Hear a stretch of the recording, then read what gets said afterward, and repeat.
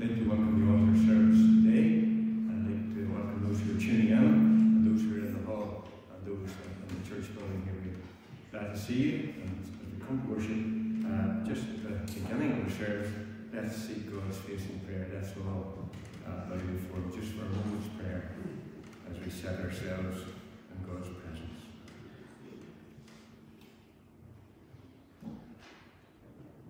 Father in heaven, we give you thanks for this privilege of being able to meet your house to worship you. Just as Gers has just been saying, come now is the time to worship. Lord, as we come into your house just now, we worship you and we praise your holy name. We worship and praise you for who you are, our Creator God, our Sustainer, our Redeemer. And we thank you that we can come and call you Abba Father. We thank you for the week that's past and gone. We thank you for your hand of safety and protection upon each one of us. And remember those who today are in hospital, unwell, suffering from the virus. Remember those who would seek to look after them. We pray the blessing on them. And we pray, Lord, in these days, these strange and difficult days, that your voice above everything else will be heard to speak into the hearts and lives of men and women. Lord, in our frustration, help us to remember that you're still in control. You're in control of each one of our lives. You're in control of the world situation. Nothing takes you by surprise. We thank you for who you are. And we pray, Lord, that as we come today, as your word is opened, as it's read, as it's expounded, we pray, Lord, that the Holy Spirit will speak into each one of our lives. Lord, as we meet together here, as people tune in at home or listen in the hall, we pray, Lord, that we'll be conscious that you're with us, that we'll hear your voice, and that we'll leave this place, Lord, blessed, challenged and refreshed, because here we've met with you. We pray, Lord, in Jesus' name. Amen. At this point, I'd like to read a few verses from Psalm 32. If you have a Bible with you, please. You turn Psalm 32, and we'll read these verses thoughtfully together. This is God's word to us this morning. Blessed is he whose transgressions are forgiven, whose sins are covered. Blessed is the man whose sin the Lord does not count against him, and in whose spirit is no deceit. When I kept silent, my bones wasted away through my groanings all day long. For day and night your hand was heavy upon me. My strength was sapped as in the heat of summer. Then I acknowledged my sin to you, and did not cover up my iniquity. I said, I will confess my transgressions to the Lord, and you forgive the guilt of my sin. Therefore let everyone who is godly pray to you, while you may be found. Surely when the mighty waters rise, they will not reach him. You are my hiding place. You will protect me from trouble, and surround me with songs of deliverance. I will instruct you and teach you in the way you should go. I will counsel you and watch over you. Do not be like the horse or the mule, which has no understanding, but must be controlled by bit and bridle, or they will not come to you. Many are the woes of the wicked, but the Lord's unfailing love surrounds the man who trusts in him. Rejoice in the Lord, and be glad, you righteous. Sing, all you who are upright in heart. We pray God's blessing on the name of precious word. At this stage, I'd like to make the necessary announcements again. Warm welcome to everyone gathered. Trust that we will find a time of rich blessing as we meet in God's house here today. Announcements for the coming service are as follows: the prayer meeting on Wednesday at 8. Please remember that. we're having good times together as we meet together in God's Word and as we pray on Wednesday. So Wednesday at 8, prayer meeting. New government rules mean that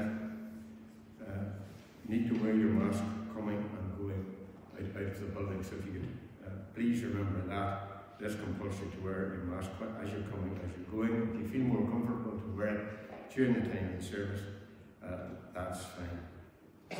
Services next Sunday will be special weekend, special harvest Thanksgiving. It's hard to believe that we're around that, or harvest Thanksgiving again. So next Sunday will be harvest Thanksgiving Sunday. There will be a special collection for the Manse appeal. Manse is coming along well. Tyler is in at the present time, and he's just hoping when he goes to get the joiner in to do the trimming out, the doors on, and the bathrooms, etc. Kitted out. So we're coming near the conclusion. We just need a final wee push over the line as far as the finances are concerned. In connection with that, there are envelopes in the pews, so please do take an envelope with you and fill it up and bring it back next Sunday. And Roy tells me he's got bigger envelopes. If you need a bigger envelope, don't worry, we're going to get you bigger envelopes. So please, we are very grateful to have got so far, and it would be lovely if we could have the pastor and wife move on to the Manse debt-free, and that would be what we plan to do. So one final wee push and get us over the line, please. And thanks to all who have contributed so generously over these past months towards that. Speaker, next Sunday, both services we're planning, all being well, to have 2 services next Sunday. The speaker will be Pastor Jim McGill, who's a Baptist pastor in Dromore Baptist Church. He's originally from Macclefelt, and Jim will be with us next Sunday, God willing, AM and PM. So if you make that known, we're planning to have the 2 services next Sunday. In connection with that, due to current restrictions, harvest decorations will be limited. The plan is to have a few arrangements of flowers in strategic places. If you'd like to contribute to the cost of providing those flowers, please see Sharon Stewart about that. Also, next Sunday, Harvest Sunday, we're planning to have a collection of food items for the food bank in Machara, and we've inquired. I'd be very grateful to receive anything, tins, cereals, biscuits, chocolate biscuits, that's for me. Biscuits, if you can't provide those, or toiletries. So they'd be very grateful for that. And if you bring those next Sunday and leave them in the porch, there'll be something there to put them in next Sunday. So I think that's everything by the way of announcement.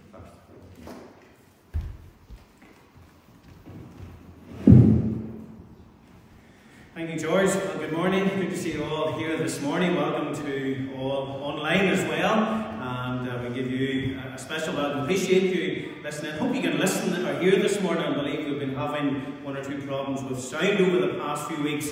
But hopefully you'll be able to hear it okay. And it's great to see the boys and girls again here this morning. Now, boys and girls, I wonder, do you enjoy a good walk? It's that time of the year. Well, we see the autumn colours all appearing, and I know it can be really nice, especially when the leaves all fall. I don't know about you, I like when all the leaves have fallen and they've all gathered up into a whole pile, and you can tramp through the leaves and give them a good kick so you can send the leaves flying everywhere. And maybe boys and girls, you go out for a walk sometimes. I don't know where you live, you always have to be careful. Maybe you go with mum or dad or somebody else, or granny, grand, or whatever, and you go to the park or something. You like to be able to get away for a good walk. I wonder how far can you walk? I wonder, can you walk several miles? Can you walk 5 miles? Maybe 10 miles? Or maybe after half a mile, maybe you're thinking, I wish I had my bicycle and it would make life a lot easier. Or maybe if you were out for a walk, you'd rather be doing something like that. Plenty of adventure, and you can jump over trees and so forth, and as I say, really enjoy all of that. And boys and girls, the reason we're looking at this morning is because we're coming to a story in the Bible where the people of Israel, God's people, the children of Israel, had to do a big long walk. But there's something they had to do on their walk. And I wonder, boys and girls, can you do this on your walk? Can you be quiet whenever you go for a walk? Or is it, when boys and girls, whenever you go for a walk, you just talk the whole way around? Until you get right back, and maybe when you're out on the walk, and maybe mum or dad think, will they ever stop talking? Maybe they say this to you. They want you to be quiet. In fact, boys and girls, whenever you go for a walk, they don't want you to say anything at all. I think that'll be hard for some of us, because whenever we go for a walk, we like to talk, and especially if we're out with family or we're out with friends on a walk. You see, the city we're looking at today, boys and girls, is the city of Jericho. And we've mentioned this over the past number of Sundays. And you remember, boys and girls, about the spies that were sent by Joshua to go and check out the city. And they met a lady by the name of Rahab, and she looked after them. And she did something really special, because she let them down a rope down the side of the wall. They were abseiling down the wall. And boys and girls, they spied out Jericho. They saw what it was like. They were able to go back and tell Joshua just what the city looked like. And then, boys and girls, last week, we know the children of Israel, they were making their way into the promised land where Jericho was, and they came to they came to the Jordan River. We know that they crossed the Jordan River. It was a really special occasion. And boys and girls, whenever we look at Joshua chapter 5 and chapter 6, we read about Jericho, and there were lots of people still living in the city. But God had promised the children of Israel this city, all of the promised land, that the children of Israel could go and live there. But the people had to be all moved out of the way, first of all. And boys and girls, the people were living in the city, and whenever Joshua was thinking about how are they going to take over this city, what would they do? Well, Joshua had a visitor come to him. Really, an angel, the commander of the army of the Lord.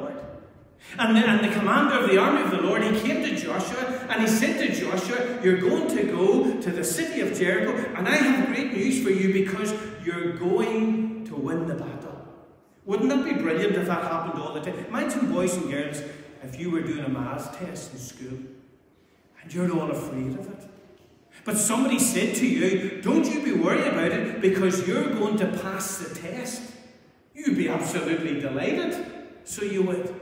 And that's what it was like for Joshua. The commander of the army said to Joshua, whenever you go, here's what's going to happen. And he told Joshua all that was going to happen. And Joshua told the people, the children of Israel, what was going to happen. But boys and girls, what was going to happen was this. They were going to walk around the city. Not once, not on one day only, but they were going to be walking around the city for 7 days. Once a day for the first 6 days. And then on the 7th day, they were to walk around the city 7 times. But boys and girls, they were not allowed to say a word through it all. They weren't allowed to speak to each other. They weren't allowed to say to the person, how are you?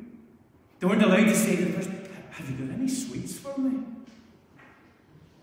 They were to be quiet the whole way around. And boys and girls, on day one, this is what happened. The children of Israel, they came right up to the city of Jericho, and there the whole city was, and there they walked the whole way around the city. In front of them, there were the priests who had the ram's horns, and they were blowing them. They could make all the noise that they wanted. And there was the Ark of the Covenant, where the 10 Commandments were inside, and that represented God being with them. And boys and girls, they were making all the noise, but the people, they had to be really quiet. Not only in day one, but in day 2, and day 3. They were to be really say nothing on day 4. And they were to say nothing on day 5.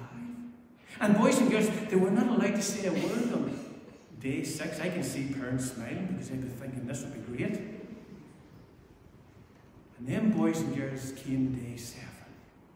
And what is it they were to do in day 7? They were to walk around the whole city 7 times, a big massive city, and they were to walk around the 7 times. But the first 6 times, boys and girls, they were to say nothing. Imagine doing that. Imagine walking around the whole of Tobermore and even maybe Maharala as well, and the whole time, and you were to do it 6 times, and you were to say nothing. But then, boys and girls, came the 7th time. And the 7th time was different. It was special. Why? Because as they were going round, God told Joshua through the commander of the army of the Lord what they were to do in the 7th time. And Joshua, he said to the people, he said, shout! And boys and girls, the people all shouted. And whenever they shouted, something amazing happened, because down came the walls. There wasn't a big digger there to knock them down. But simply by them shouting, I'm not going to ask you to shout because I don't want you to scare all the grown-ups here. I'm sure you would love to have a good shout. But whenever they shouted, down came the walls, and the children of Israel were able to take over the city and get what God had promised them, boys and girls. And do you remember this lady, Rahab? Because the spies went and looked for her and her family, and they were kept safe. And the big lesson we learn today, boys and girls, is this: God keeps his word. You see, we have the Bible, boys and girls.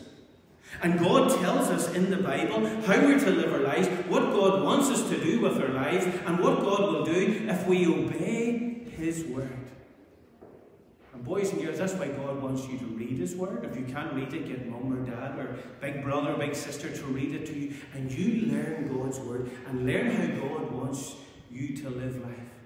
And that you know God's help through life.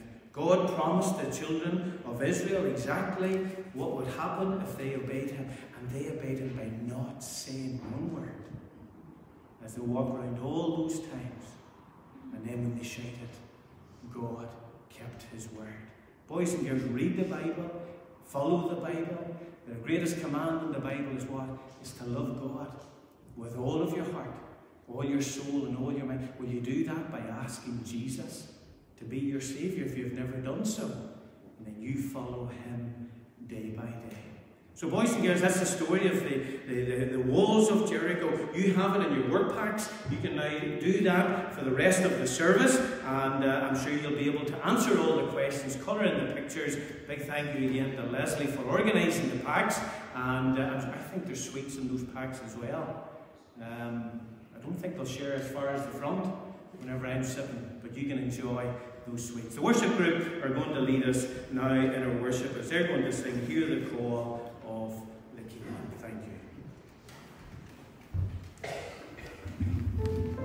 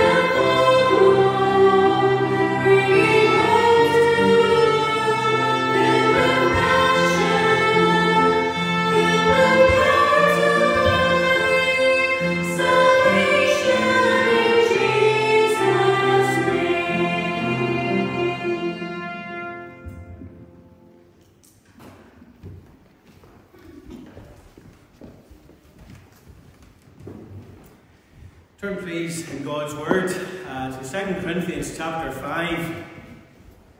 2 Corinthians chapter 5. We're following on from last week where we continue a series, All the Difference in the World. And we're looking really at verse 17, but we're looking at verses 14 down to the end of the chapter, verse 21, really as we base this verse in its context. And we rejoice really in all things new for those of us who are saved. That's the wonderful message of the gospel, of what Jesus Christ does in a heart and life for those who trust Him. He gives us a new heart, and we see how that impacts upon us in our lives. And say verse 17, we'll just read it for the sake of time. Time really is marching on this morning. Verse 17, 2 Corinthians 5. Therefore, if anyone is in Christ, he is a new creation.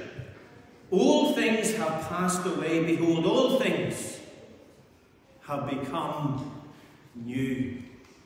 Really, that's the big question we started off with last week. I'm not going to go into it in any depth at all. Just to recap, just to refresh you, really, as we're thinking what we're looking at last week, are we in Christ or out of Christ? In Christ is saved, out of Christ is not saved.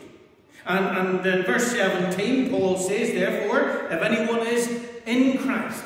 And our prayer today is that all of us are in Christ. If you're not in Christ, if you know you're not saved today, well, the great news is today you can be saved, because God gives that opportunity still for you to be saved. But really, as we looked in at the text last week, we noticed first of all in verse 15, the new motive for living. Really, that's what we're looking at. All things are become new. So the first new thing we noticed is a new motive for living. You see that in verse 15. He died for all, that those who live should live no longer for themselves, but for Him who died for them and rose again. I trust that throughout this past week, that's been the desire of our hearts. Living unto the Lord, not living unto ourselves. The Lord has saved us. The Lord has given us life. The Lord has given us eternal life. And all glory and honour in our lives is to be given unto Him. And we looked at that last week. And what is, say, the challenge is, who are we living for ourselves? And we explored it. And I trust that really we are living for Him each day. But what I want you to know, secondly, as we look at these verses, is the new manner of regarding. The new manner of regarding. What I mean by this, well, it's really how we see things in life. We have a new motive. We're living unto Him. But how do we see things in life? Well, look at verse 16. It says, therefore, from now on, we regard no one according to the flesh. Even though we have known Christ according to the flesh, yet now we know Him thus no longer. That may be probably in the Authorized Version, or I've been reading the New King James, maybe takes a number of readings to understand. And I think the NIV renders it best. It says this in the NIV, so from now on, we regard no one from a worldly point of view.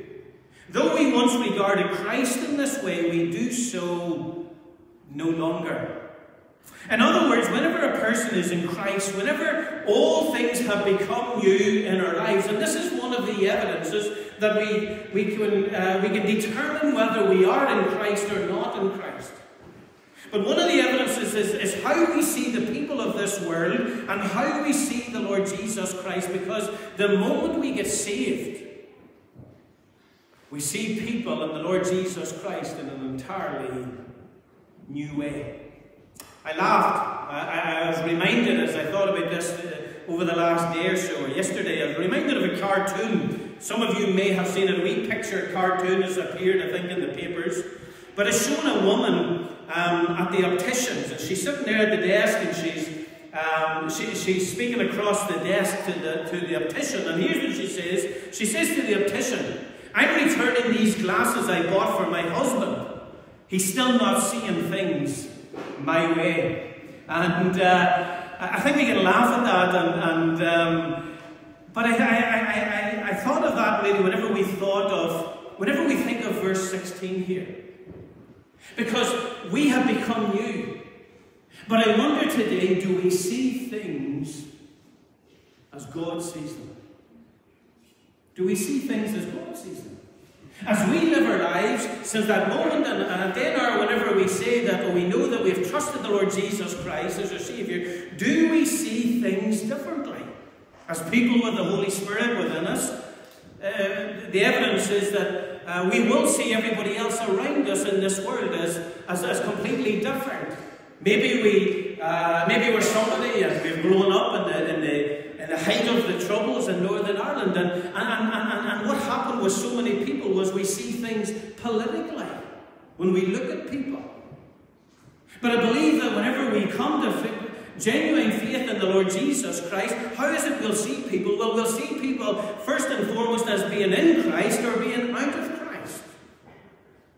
We will see people as children of God or enemies of God. We'll see people as saved or unsaved, as people who are saved or people who need to be saved. Is that how we look on people each day? Do we have a heart for the lost? Do we have a heart for people? That as we look on them, an immediate thought is, or as we look upon the masses, whenever we see people, this maybe can't happen nowadays because we're not able to get together in big crowds, but whenever we look out at maybe the masses in a football stadium, or maybe some big event that the whole community has come together, how do we look on people? Do we look out and do we have the heart that Jesus had? Remember when Jesus came to Jerusalem, what is it he did? He wept over it. Because there were people who were lost. Is that the heart that we have now as we live our lives? It'll impact. It impacts here so clearly how we look upon people. Therefore, from now on, we regard no one according to the flesh, is what Paul said to the church in Corinth. I believe it also impacts how we act towards others. Not only how we see people, but it impacts how we act towards people. I believe it will change how we act towards Christians. Now we love Christians. Well, before we were saved, maybe we looked at Christians and we thought, what a weird people they are. Maybe we looked at Christians and we thought, oh, they're weak people. They're needing somebody as the crutch for them to help them through life. Isn't that how the world looks on us? Maybe that's how we looked on Christians. And maybe we thought to ourselves, they're weird people. Going to pray? Sure, there is no God to pray to. They're only praying to the wall, only praying. But oh, whenever we get saved, how the Lord changed us, and oh, we look upon each other as brothers and sisters in the Lord. As those who are part of our family, those who belong to the same family as ourselves. And I believe it will also impact how we act towards our enemies. Oh, we love them as well. Is that what the Scriptures exhort us to do? People look at Christians and they say, but look at the harm that these people have done to you, and yet you say you love them. How can you do it? You can only do it because of Christ, who dwells within us. James Montgomery Boyce, in his commentary or in one of his books, he says this. I think it really summarizes it so well. He says, before we saw with our eyes physically, but we were spiritually blind. Now we see with spiritual eyes and everything seems new. Before we were spiritually deaf, now we've been given ears to hear. We hear and respond to Jesus' teaching. Before, our thinking was darkened. We called the good bad and we called the bad good. Things of God were foolish to us, but now our thinking has been changed. We evaluate things differently. Our minds have been renewed and are being renewed day by day. Before, our hearts were hard. We hated God. We did not even care very much for others. Now our hearts are softened. Because our hearts have been remade, we now give food to the hungry, we water to the thirsty, homes to prisoners, homes to strangers, clothes to the naked, care to the sick, and comfort to those in prison. I think that's a beautiful description, or a great description, of what the the new creation in Christ is like. Oh, whenever we looked in the Word, oh, we had little thought for it. We didn't see it as God said it. But then what does it Paul goes on to say in the verse 16? Even though we have known Christ according to the flesh, yet now we know him thus no longer. What's he talking about there?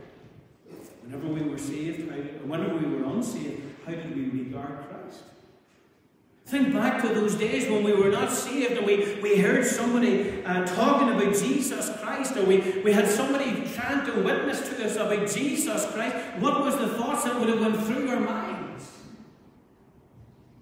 But he says that as a new creation in Christ, that's no longer how we think. Oh, today, the Lord Jesus Christ, he's oh so different, he's oh so precious to us, is he not? Perhaps we despised and we rejected him, but now he's the fairest of 10,000 to our souls. He's the altogether lovely one. His name was a swear word, a curse word. But oh, whenever we hear that name now, his name is a name that is above every other name. A name that is so precious to us, and we hate to hear people take his name in vain. Perhaps we laughed at the very thought of Jesus having done miracles whenever he lived in this world. Maybe we argued with Christians and we said there's no way that could have happened. That it's all lies, it's all made up, what's contained in the Bible. But now we can't thank him enough for his salvation, because we know today that we are a miracle because he has saved us. It took a miracle to save us. It took a miracle to lift us from the depravity that we were in and to make us a new creature where we're rejoicing in his salvation. I think of the question that the Lord Jesus Christ asked the Pharisees in Matthew 22. Verses 41 and 42 says, while the Pharisees were gathered together, Jesus asked them, saying, what do you think about the Christ? Oh, on our unsaved day, we would give it to the Christians. But now, oh, he's so precious to us. He's everything to us. He's everything to us. Why? Because we have experienced his transforming grace within our hearts and lives. We have seen what he can do in our life. We have seen how he has taken us as a wretched sinner and he has made us into a trophy of grace. He has transformed not only our life, but he has transformed our home as well. Maybe we were somebody and we were addicted to the alcohol. The alcohol ruled the home. Maybe the drugs meant more than the furniture. Maybe the drugs meant more than putting food on the table for the family. Then came the Lord Jesus Christ. He's transformed it all, and today we can rejoice that we're a trophy of grace. All things have become new. That's what it's talking about here in verse 17. We see the new motive for living. We see the new manner of regarding. I want you to notice finally with me in this one. There we go. The new ministry of reconciliation. The new ministry of reconciliation, we see that there in verses 18 and 19, well, down to verse 21, but look here at verse 18. Now all things are of God, who has reconciled us to himself through Jesus Christ and has given us the ministry of reconciliation. That is, that God was in Christ reconciling the world to himself, not imputing their trespasses to them, and has committed to us the word of reconciliation. What this is talking about is us pointing people to Jesus Christ instead of trying to turn people away from him as we may have done before we ever got saved. Now the reality is we cannot reconcile anyone to Christ or to God. But through us, what we see here is through us, we see it through Scripture, through us, people can be reconciled to God, no longer being at enmity with him, but instead becoming people who are accepted by him, who are saved by him and enjoying his wonderful salvation. You see, what is this sometimes Christians are heard to say? I've heard it many a time as a pastor. What I hear many people say is that, well, God has never given me a ministry. We talk about service for the Lord. We talk about doing things for the Lord, and sometimes I think we fall into the trap in the life of a local church. We think, well, who's the people who've been given a ministry? Well, it's the pastor. It's the people who are in the worship group. It's the people who teach in the Sunday school. Or we name all those things, but then there are many people saying, well, I'm not the pastor, I'm not in the worship group, I'm not a Sunday school teacher, I'm not teaching in the BYF, I'm not in the Friday club, I don't be in any of these. God hasn't given me a ministry. Well, look here at what it says here in these verses. Verse 18, it says, and has given us the ministry of reconciliation. And at the end of verse 19, he says, has committed to us the word of reconciliation. You see, here's a ministry for all of us today who are saved.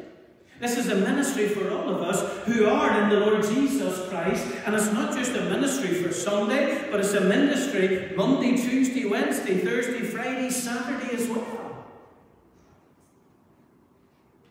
Look also at verse 20. I find this the most interesting statement. Verse 20. What is it he goes on to say when he says, we have been given the ministry of reconciliation. He was committed to us the word of reconciliation. He says, now then. That's sort of coming out. He's coming to a main point. He's saying, here's what you have. But really, I believe what he's coming to the point now is he's going to say, right, what are you going to do with it? He says, now then, we are ambassadors for Christ. And what a lovely statement that is. What a lovely title that is for those of us who are saved today. The reality is this, and maybe today you come in today and you felt when you were nothing, maybe you felt you weren't important to God. Well, see today who you are, because who are you? You're a royal ambassador for God. That's what I'm looking at today. Royal ambassadors. Becky, you never thought of that when you came in this morning. We're all royal ambassadors. Does that make us special or what? You see, we're an ambassador for the King of Heaven in this world. We're an ambassador for the King of Glory. We're an ambassador for the King of Kings. I was checking on the internet, Googling it and all, and that's where we find so much information. I think the Queen, she has something like 170 ambassadors around the world. I would be pretty sure if I spoke to any one of them today, I said to them, do you feel privileged to be an ambassador for the Queen of the Commonwealth? I feel they would be sort of sitting up, wanting us to take notice.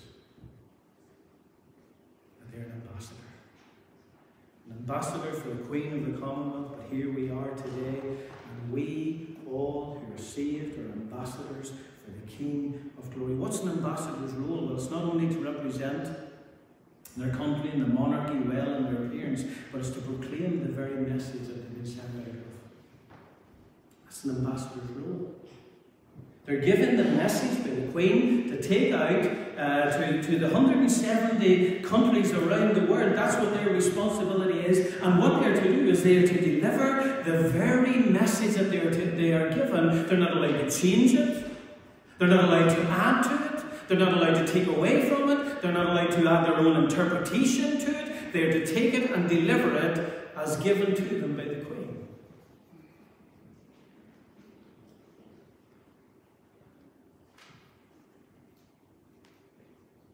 Is that not our role?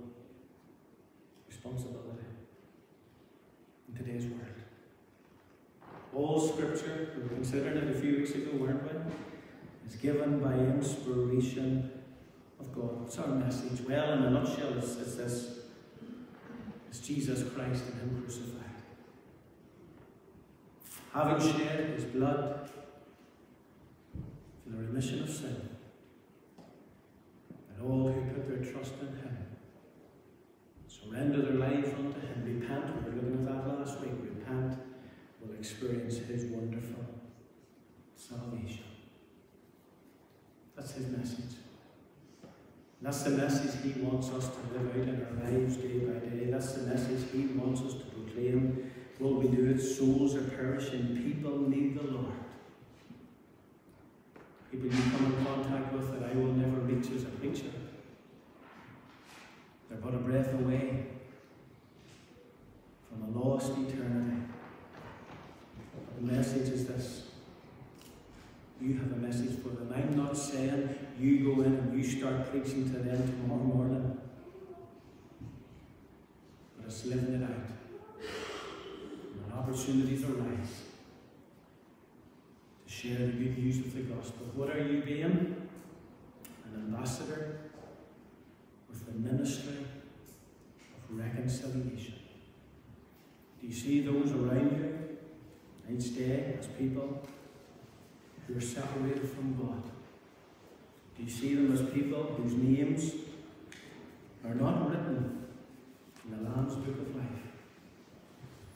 But do you see that you can be the very means of them being reconciled to a holy God and also becoming new creatures in the Lord Jesus Christ? That's our privilege. Sometimes we can be afraid of it. We can think, what do I say? Well, we look to the Lord. He gives us the message. It's in his word.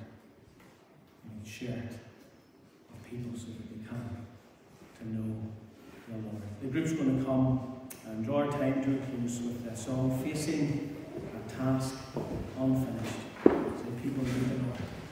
May we seek to reach him. Thank you.